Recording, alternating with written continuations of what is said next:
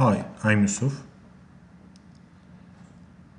We made two 4-axis positioning part. We machined them. And now we will make 4-axis simultaneous works. The most known style is helical spiral machining with 4-axis. You can see on the video.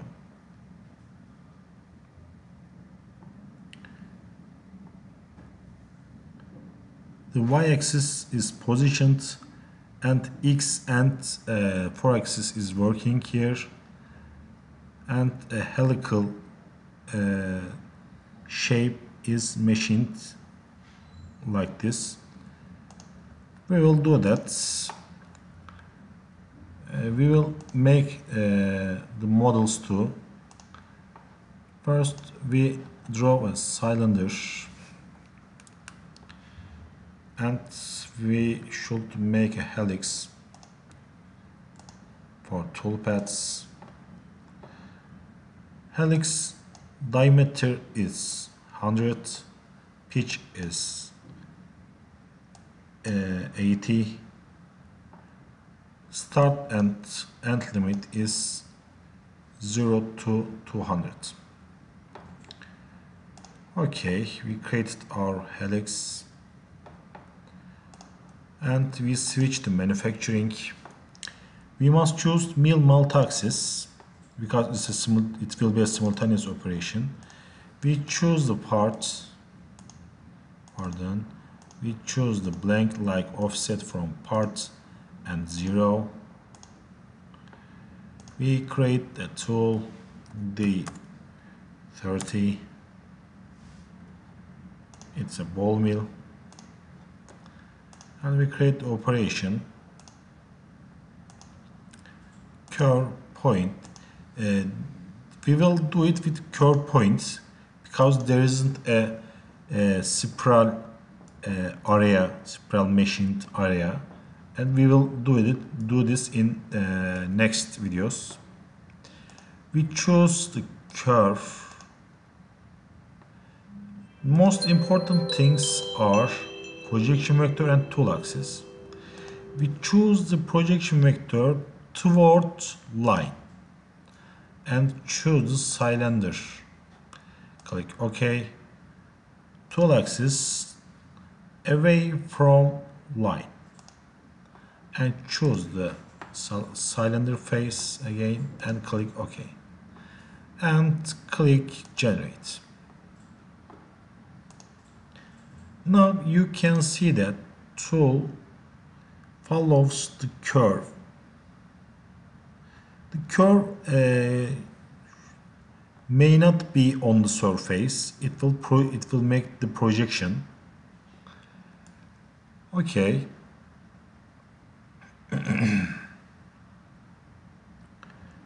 Now it cuts the surface, but it must gauge the parts in a specific value.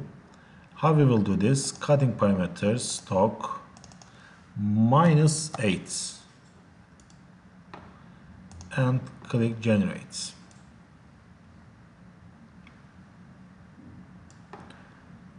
Okay, how we will see the toolpath static wireframe. You can see that the toolpath is inside the parts. But as you know, you cannot cut in one pass, one Z pass. You must multiply that. For that, cutting parameters, multiple passes, the positive value of part stock, multi-depth cuts, and Z pass value. Click OK and click generate.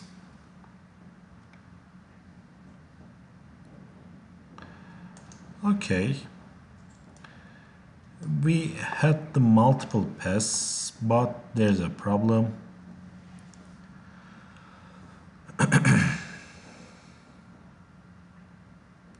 It makes a 5-axis simultaneous traverse move. 4-axis machine will not work with this toolpath. How we change it? We will change the transfer rapid and clearance option. It is a bounding box in standards, and we will change it to cylinder. We click the point, we choose the vector, and we write a radius. I write 80. When you click OK and click display, you can see the clearance object, but it will not be enough for using this clearance option. You must change between regions and clearance tool axis. Click OK and click generate.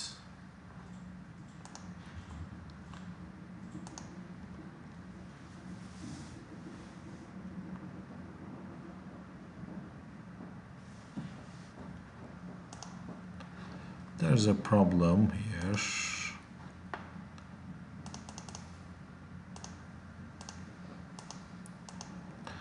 It makes that jerky move. You must choose specify cut area and regenerate again.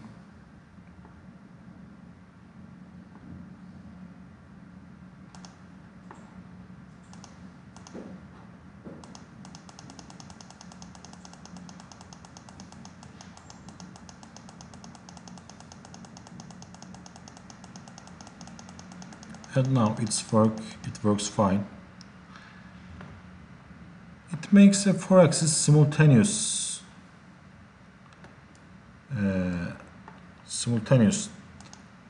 transfer move, and your rotary table can work like this. Okay. How we will see the IPW? You cannot see it with 3D dynamic. You must work on 2D dynamic.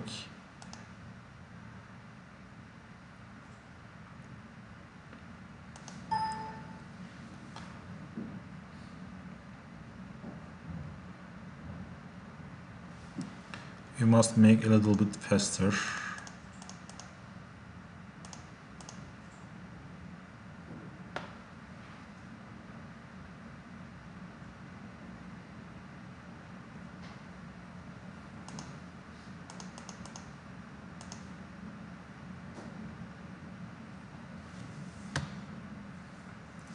You can see the cutting like this.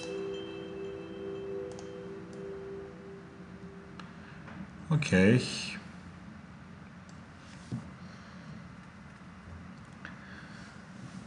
It is, as you can see, it's easy because you just choose a curve. The hard things are projection vector and tool axis. In standards, you use toward line for projection vector and away from line for tool axis. Okay, it's all for this video. If you like the video, please press like button, and if you haven't subscribed yet, please subscribe. Thanks for watching.